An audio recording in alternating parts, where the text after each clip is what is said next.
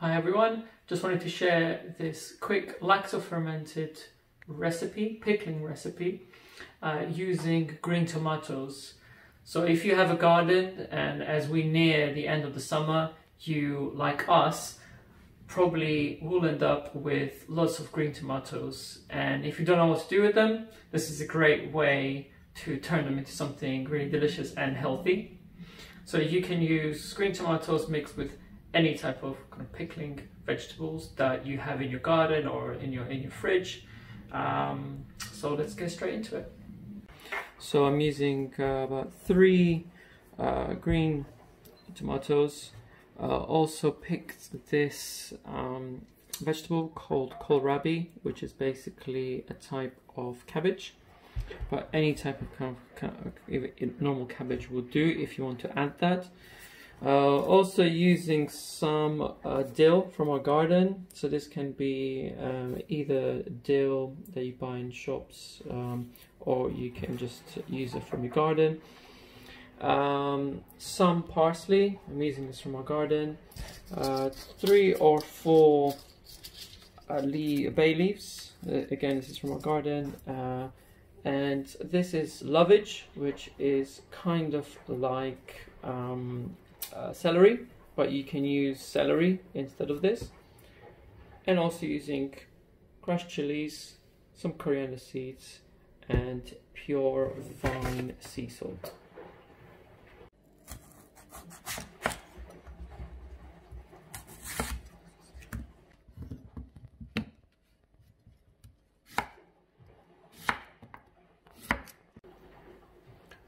Wash and slice up your vegetables, and just wanting to emphasize that you can use any pickling vegetables that are available to you. So this can be cabbage, radishes, beetroots, anything really, cucumbers.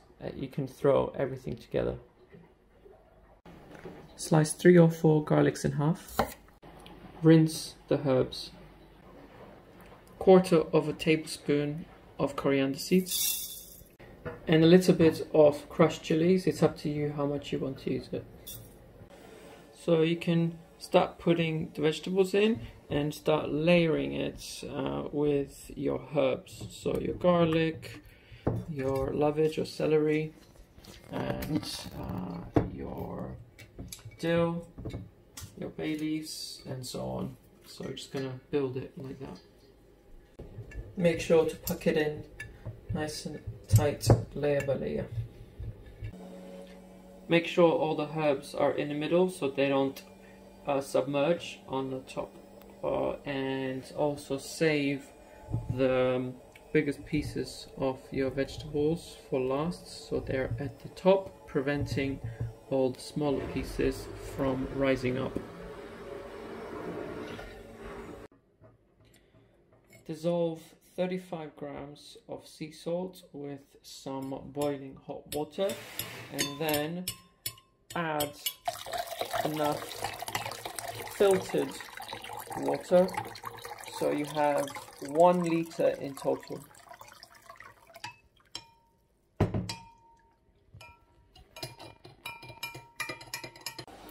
So we'll take this 1 liter of tepid water and pour it in.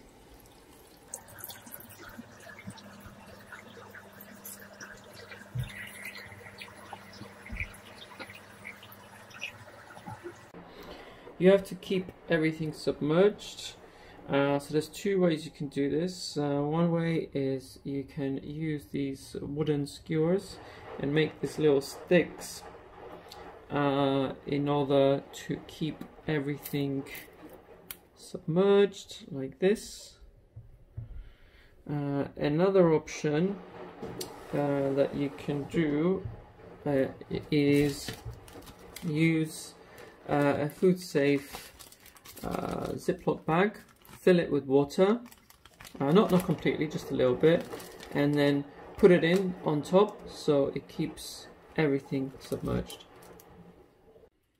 Make sure that you don't fill it to the brim, because as it ferments it might spill out, so just give yourself a little room, and at the same time make sure that none of the vegetables are poking out of the water. We're going to seal this up and let this ferment for 5 to 10 days, depending on the temperature and so on. What you want to do is every day open this up and burp it. Essentially, the gas will be building up inside, and you want to release it every day. So you'll just put it on the countertop somewhere and just cover it with a cloth. And now we wait. It's day 2. I'm going to burp it again. As you can see, there's a lot of activity happening.